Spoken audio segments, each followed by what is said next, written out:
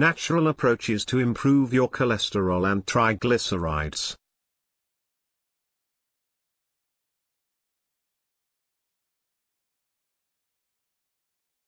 The cholesterol-lowering drugs that are commonly prescribed in the everyday medical practice can reduce the risk of cardiovascular events and bring further health benefits to the patients.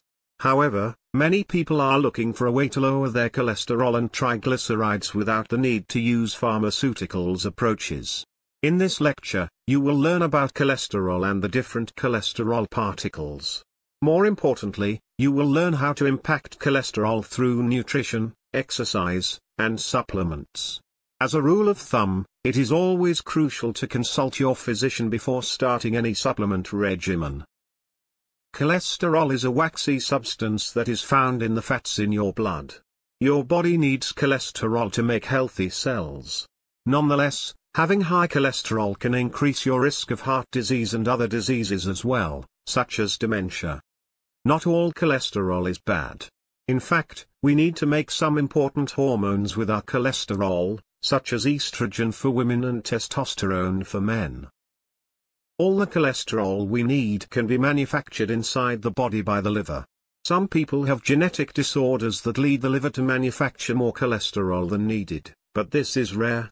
Moreover, there is another source of cholesterol which comes from outside the body through the food we consume. Additionally, for most of us, high cholesterol is related to our lifestyle. The food we eat, how much alcohol we drink, our physical activity, and even our stress levels play important roles in our metabolism functions and eventually our cholesterol level. Your physician may order a standard blood test to check your cholesterol levels called a lipid panel or a lipid profile. Typical reports include 4 important numbers: total cholesterol, LDL cholesterol, HDL cholesterol, and triglycerides. These are the 4 basic components of your cholesterol panel. HDL, or high-density lipoprotein, is the good cholesterol. This cholesterol is responsible for pulling plaque out of the arteries. LDL, or low-density lipoprotein, is the bad cholesterol. This cholesterol causes plaque in the arteries. Having too much LDL, the lousy cholesterol, and not enough HDL, the happy cholesterol, is what leads to coronary artery disease or a blockage in arteries anywhere in our bodies. Triglycerides are a type of fat that circulate in our bloodstream. They store unused calories so that if we go for a long period of time without food, the triglycerides can release this energy when we need it. Being overweight can increase your triglycerides. Lack of physical activity can also increase triglyceride levels because exercise burns triglycerides. In addition, liquid calories, which are filled with sugar, including alcohol, fruit juice, and soda, contribute to high triglyceride levels. A diet that is high in carbohydrates, especially simple carbohydrates, increase your triglycerides. As triglycerides increase, HDL decreases. So if you can lower your triglyceride levels, you can raise the HDL in your body. You can take 3 simple steps: nutrition, exercise, and supplements, to lower your triglyceride levels. Sugar and simple carbohydrates raise the triglycerides. If the triglycerides are high, then the HDL is low. The foods that raise triglycerides include simple sugars, cookies, cakes, candy, and ice cream, liquid calories, alcohol, soda, and fruit juice, simple carbohydrates, white bread, white rice, and rice noodles, and starchy vegetables, potatoes and winter squash.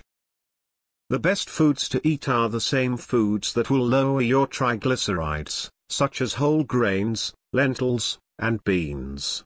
Fruits that are low in sugar, such as apples, peaches, pears, plums, berries, oranges, and grapefruits, can also lower triglyceride levels when they are consumed in moderation.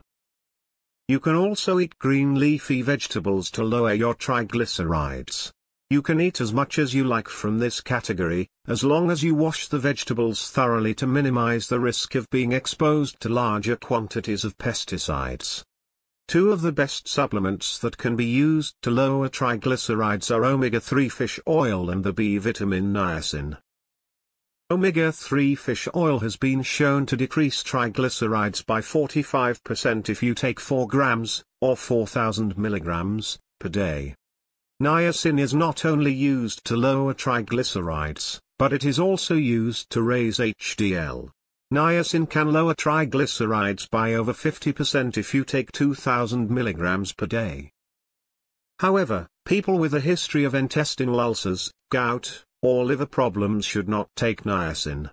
In addition, not all brands of niacin are the same. No flush niacin does not work to lower the triglycerides or raise the HDL.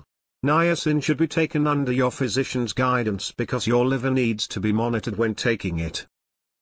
Foods that will raise your LDL include saturated fat, beef, pork, lamb, and dark poultry, and full-fat dairy, whole milk, whole cheese, whole cottage cheese, full-fat yogurts, butter, and cream.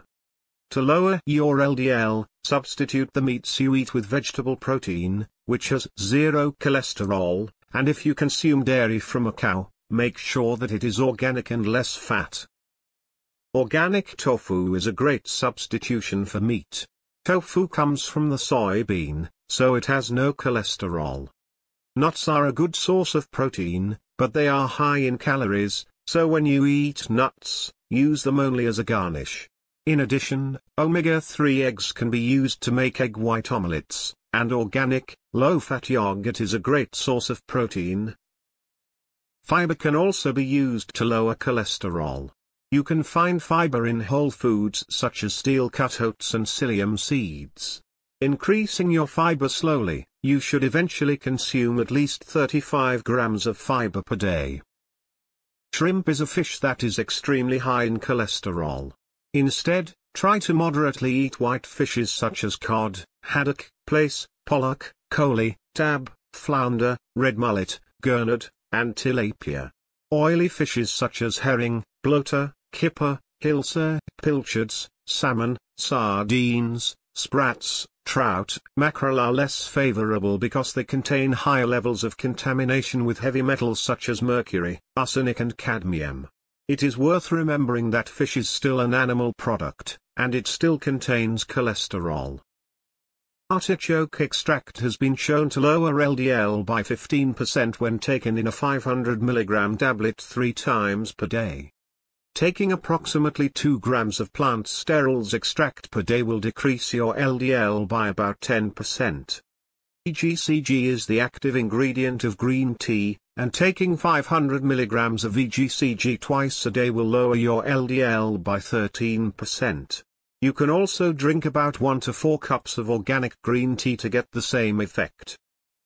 Taking 300 mg of pantothenic acid, vitamin B5, 3 times per day can lower your cholesterol as much as 36%.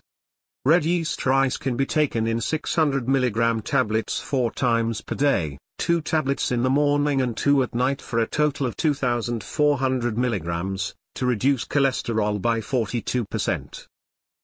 If you have a history of not being able to take statins, called statin intolerance, or if you have muscle or joint aches, do not take red yeast rice as a supplement.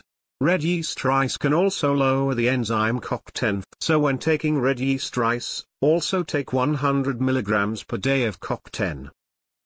Copyright Academy House www.academy.house